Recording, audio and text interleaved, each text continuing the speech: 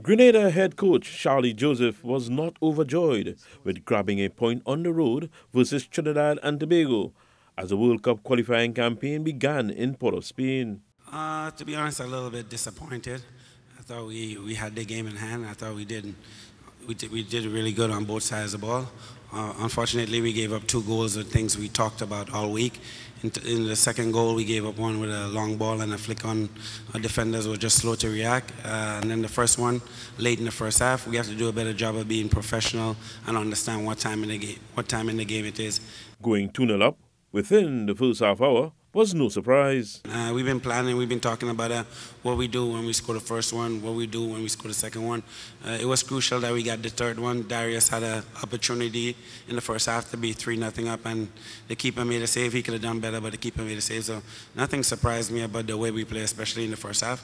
We wanted to be the aggressor, even though we were on the road.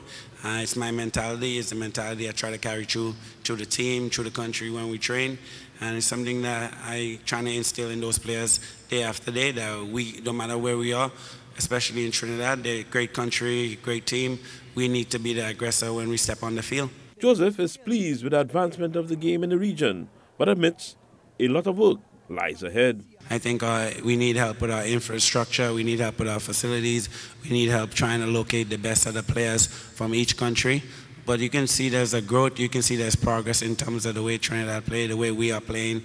We start to find other players from different parts of the countries, and once you can gel them and put them together, you'll see great product on the field. And tonight, you see some individual skills. You see the Telfair, you see the Garcia on our side, you see the Darius, you see the Jermaine. There's some individual brilliance out there. It's just trying to put it together within a short time, within a short window. That's what the international break is about. How can you put your team together and make sure that you're ready to go when the whistle blows? The former New England Revolution midfielder shared the reality of preparing a team within the FIFA match window. I'm only here for 6 weeks. I'm done after this on Monday. So it was very difficult to prepare. I watched 8 games at Trinidad, 10 because I watched 2 in 2022. So it was very difficult to prepare. You have a short time, you have a short window, and you have to make sure you get the philosophy right, make sure you get your principle right.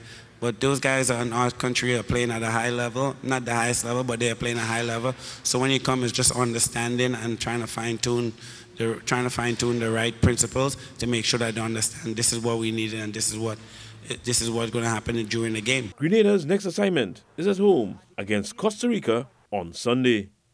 Wayne Cunningham, TTT Sport.